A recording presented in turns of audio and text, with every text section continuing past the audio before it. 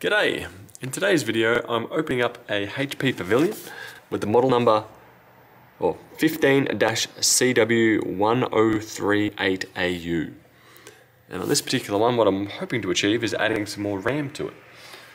So I'm going to need some tweezers and a Phillips head screwdriver. And I'm going to take out the 3 screws across the front to begin with. I do believe there's going to be a couple hidden within it. I'll unscrew this.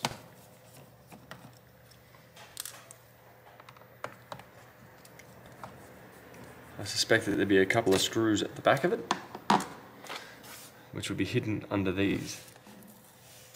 1 and 2 under here.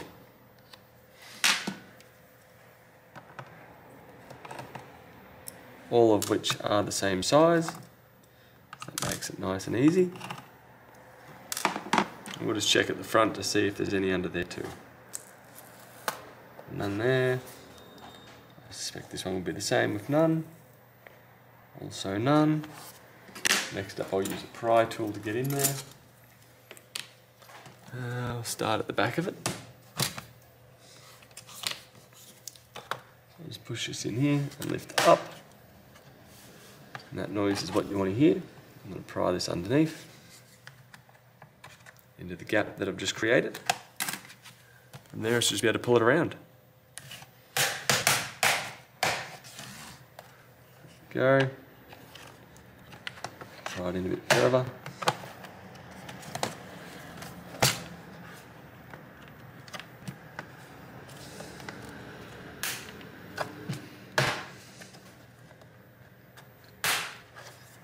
And that very well may happen. They're just cracked. You find these bottoms of these HPs to be very well clicked in, but also at the same time very brittle.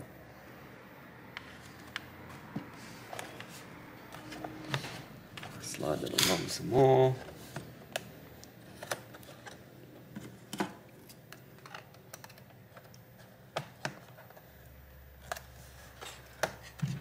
Go around the other side and continue.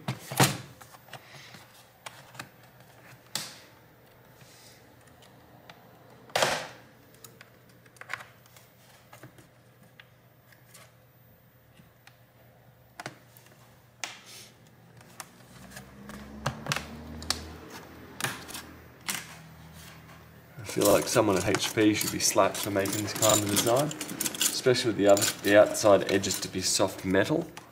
So as you pry it, it tends to bend.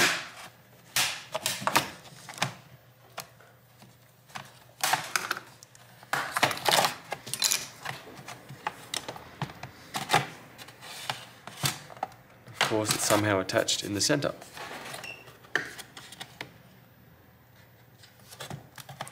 I don't believe it's attached under a screwdriver. I'd say this latch right here is what I'm feeling. Anyway, now that we're in there, let's see what we can change. So it looks like we're able to replace the battery over here, which is a HT03XL. 1 screw, 2 screw, 3 screw, 4 screw.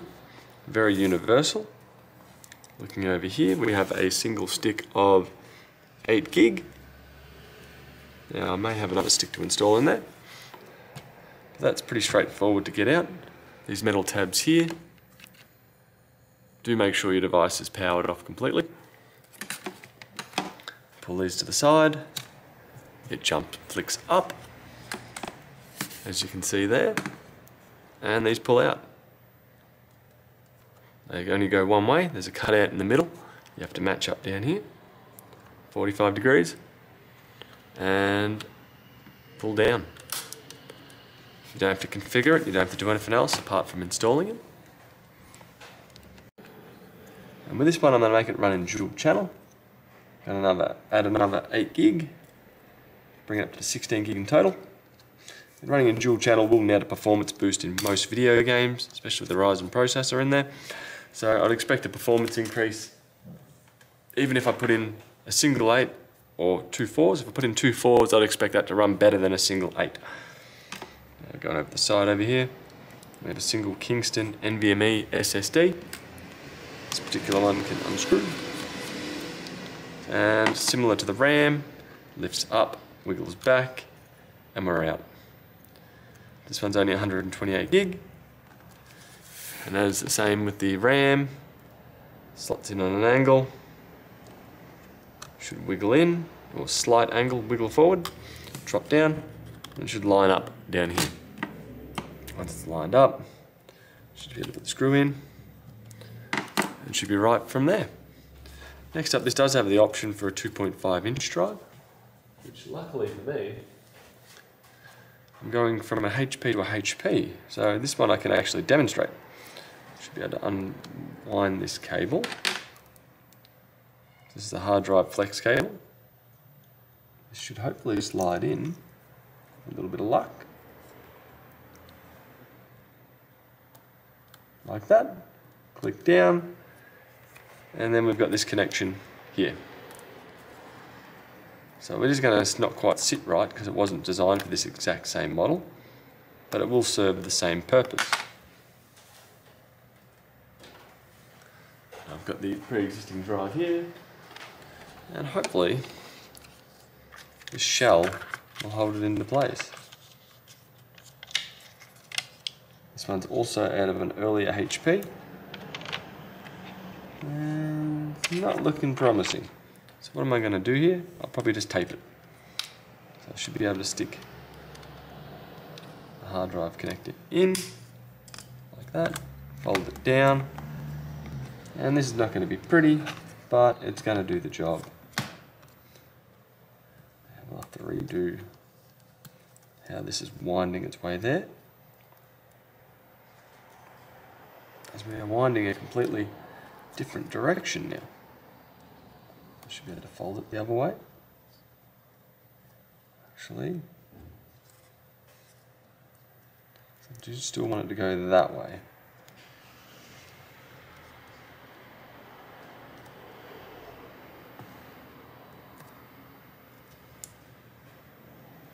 I think I just have to do a bit of a dodgy and kind of just snake it around and figure it out from there, rather than having the perfect fold and curves. I think there's going to be a gradual taper over. Somewhat like this.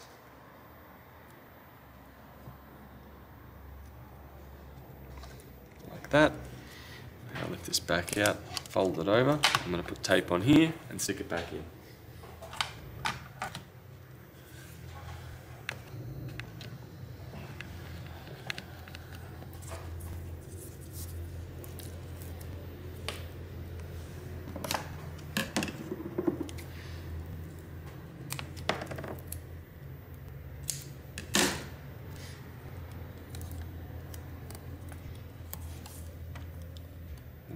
This will now have a 500 gig Sata hard drive with a 128 gig NVMe and 16 gig of RAM. So a little bit of a boost up from a very basic laptop. Push there, hold it here. We'll need to put a bit of tape over there, I believe, just to keep that in position. So when I put the cover on, it's going to squish it in a weird way.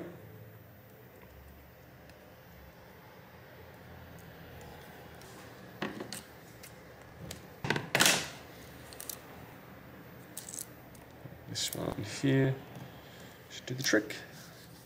Some anti-static tape. Connector in. And while we're here, let's look around the rest of the board. If you do damage your charging port, that's this cable running down here, and it is replaceable and it's not soldered. We do have the Wi-Fi card here that is also removable, similar to the hard drive, to the NVMe. The daughter board here for the card reader, running up, connecting there. And that's pretty much does it on this one. Video connector to go off to the screen. So from here, we're pretty much right to start putting this back together again. I'll zoom this out. There's really not that many screws to put back here. There's the base cover in case you were wondering. Some more pads to go on the hard drive to keep it in position, as it doesn't have its tray like this. But that should be fine. Next up, flip it over. push it down like so. Should click and pop and carry on. That's all normal for it. That's it, crack there.